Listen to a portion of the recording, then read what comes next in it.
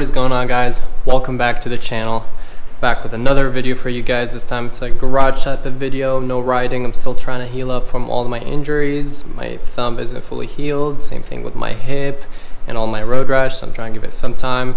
I did a couple rides for you guys, one on the R1M, a few on the H2, kind of just, you know, get a little riding in. I missed it a lot, but for now I'm just still gonna rest, heal up until I can go back to riding. But for today's video, it's been a very requested video that a lot of you guys were asking for, and it's part 2 for my motovlogging helmet setup. In the first video, make sure you check that out if you haven't yet. I talked about pretty much how I set like the GoPro settings to film with such like good quality, but at the same time with allowing the battery to last, and the same thing with without filling out your SD card like really quickly. So if you haven't checked that video out, make sure to check it out. But for the purpose of this video, I'm actually going to be setting up my AGV helmet for you guys. I did a reveal video for this helmet. It's the AGV Pista RR Iridium edition. It's like a special edition one. I thought it was really cool. I did a poll and you guys voted for this helmet over the Scorpion Exo Air Carbon, something like that. And this helmet won, so I decided to full send it, buy this helmet. I've heard that it's going to be loud, so I don't know how it's going to be filming wise, because you know the mic is going to go like inside the helmet and it might get loud, so we'll see. You guys will find out when I go on a ride with the setup. But for now, I'm going to set up the camera and I'm going to take you guys over every single step of pretty much how to set up a motovlogging setup with your helmet and with all the equipment that you need. And I'm gonna list in the description all the links to the equipment. Also, I use chin mounts. If you guys know, like not too long ago, about 2 months ago now, I crashed the V4, and I was honestly super shook and super glad that the mount itself, which is right here, chin mounts, it literally stayed onto the helmet. So like it didn't detach from the helmet, which is pretty insane. If you guys haven't seen the crash, go check it out. It's a pretty intense crash. I still have a broken finger and hip from that crash, and the helmet was also destroyed, but the chin mount actually stayed in its position. And that day I was like, there's no point of trying any other product. Clearly that product worked very well if it survived that crash, because if it survived the crash, there's no way it's gonna fly off on the freeway as long as it's set up right. So I'm gonna show you how to set it up right. I'm gonna take you through all the steps, and yeah, this will be fun. All right, so this is the helmet. So we need to open up the chin mount. I have a link in the description, and also if you use code AMK, then you're gonna get 10% off, so saves you like a few dollars. Why not? So this is the chin mount, as you guys can see. It's like super compact, way better. I used to use the arm, and you have to buy like these from, I don't know, Amazon, eBay, wherever, because GoPro doesn't sell the entire arm. It sells like a few attachments, and I definitely noticed that like this one shakes more on the freeway and all of that. I have this the GoPro Hero 7 Black, which has the hypers, or what is it, like the super smooth or whatever stabilization, which prevents that, but I still see that it's not like kind of perfect still, and it looks ugly. So this is very compact, very cool, and pretty easy to install, to be honest.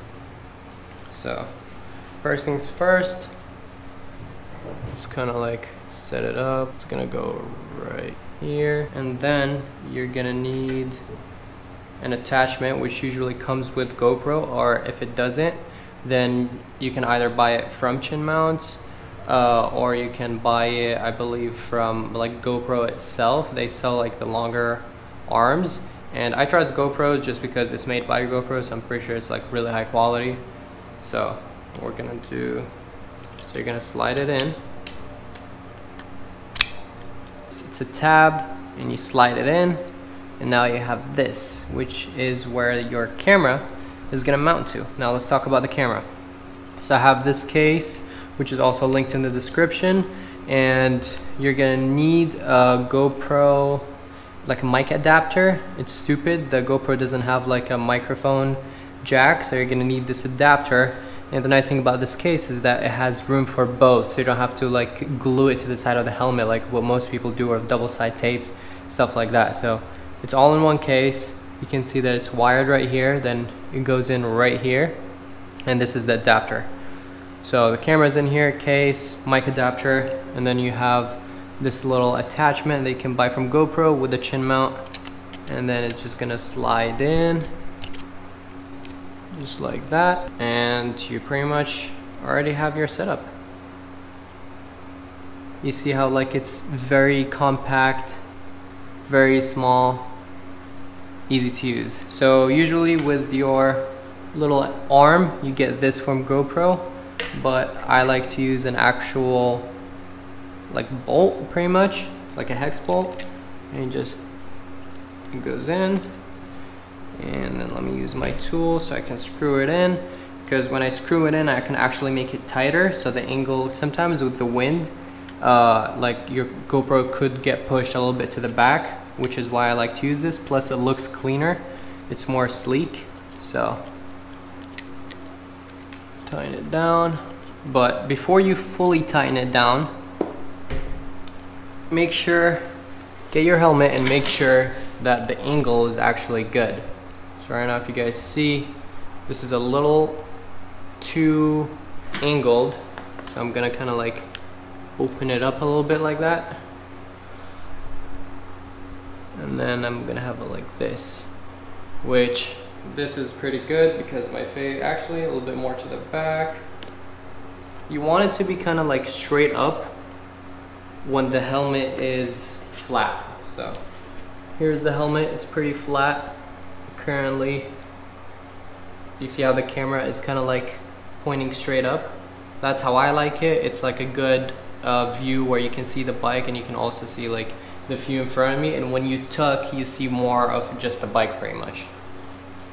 So this is how I like it. So I'm gonna hold it at that position and tighten it. Make sure you hold it, because when you tighten it, it's gonna pretty much rotate. Don't tighten it too much, so that, because this is all plastic and you do not want it to snap. Like I can press on it with a lot of force and it'll wiggle, but it won't actually move. So that's good enough. Next step, let's do one last test. Make sure it's the right angle. That's perfect. So next step is you're gonna get the alcohol wipe that you are gonna be getting with your chin mount, and you are going to be cleaning the surface where you're gonna stick that chin mount. Make sure it's all good, clean. Technically you're supposed to let it like sit and dry, because if you like wipe it down with something you might get some particles, and that will pretty much not allow it to stick as well. But honestly, the glue is so strong, and with a little bit of heat, which is I'm gonna show you right now, it's gonna stick like really well. But let's put the helmet away for a sec, let it dry out. Last step, you're gonna peel this off. 3M tape, which is super strong. And I'm gonna be using a heat gun on a low setting. That was my phone. If you don't have a heat gun, you can actually use a hairdryer. This is my first time actually using a heat gun. That's why I'm doing it on low setting. You don't need that much heat.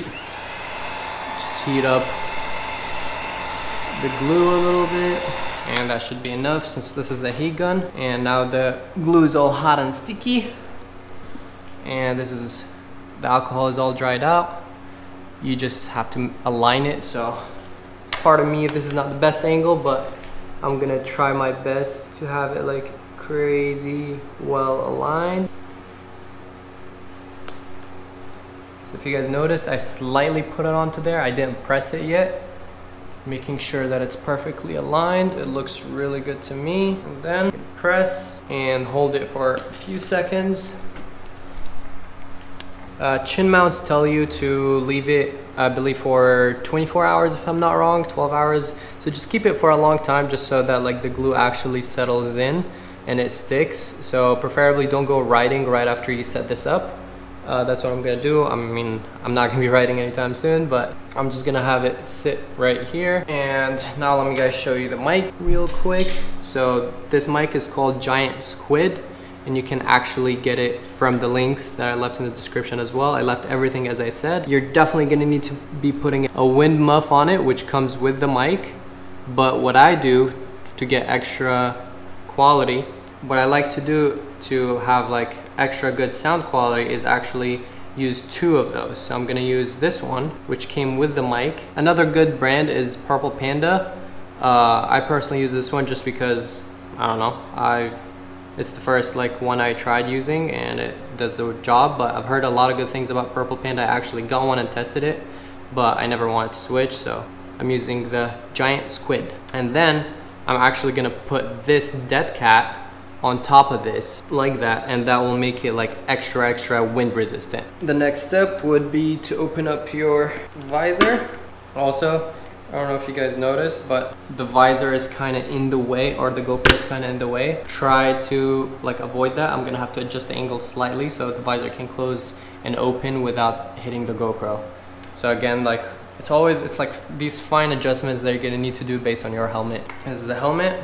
Because you already have the mic adapter, now you can just plug this mic directly onto that adapter. So right here, it's gonna go to the side, and then you're gonna take this, tuck it somewhere. So you're gonna remove the cheek pad. You have to kind of, it's just like little buttons that you click out. It doesn't need too much force. You guys can hear them. And I'm just gonna stuff all of this cable in there because it's way too much cable and you don't need that much. The wind muff came out. I'm gonna redo that. I'm just trying to show you guys the setup. So stuff all the cables in there, and you want your mic to just stick out of the cheek pad just slightly. I don't know how well you guys can see, but you can see the mic is right here. This is right now not the cleanest job. I'm trying to just like speed through it just to show you guys what to do. But yeah, you want to like pretty much stuff all this wiring like around your pads right here, and then just have like the actual mic barely peek out from the cheek pad. And if you're getting too much wind noise, then you can always push it further back into the cheek pad where like it's kind of flush with it. And when you put the wind muff and the dead cat, which is also acts like as a wind muff, then your helmet is going to be like extremely silent. There's going to be minimum wind noise, and it's gonna sound great. So yeah, that is pretty much it. It's not the cleanest right now. I have to like kind of slowly like tuck everything in and clean it up, but pretty much this is what it's gonna look like. If you ask me, this looks way cleaner than like having arms and all that stuff. I hope you guys enjoyed this video. I hope this was informative. A lot of you guys were asking about it, and yeah, it took me a while to make this video because I had to wait for all the parts, the chin mount, the helmet itself. It took a while to get here, but we finally got it done. If you guys liked the video, please like, support, subscribe, whatever you can do to support the channel. I would really appreciate that. Also, as I said, make sure to check out the links in the description because you can get any of the stuff that I just talked about and buy your entire setup from those links. And also check out chin mounts. They have mounts for pretty much every single helmet, and you guys saw how like they literally survived a crash, a high side where I like tumbled for like at least about like what 50, 100 feet. Like I slid a lot. The helmet was destroyed, but the chin mount lasted. So like I really trust that company, and you can use my code AMK and get 10% off as well. So that's great. And yeah, finally made this video. I hope you guys enjoyed it. Thank you so much for watching and supporting the channel. You guys have been great. I'll catch you guys in the next one. Peace out.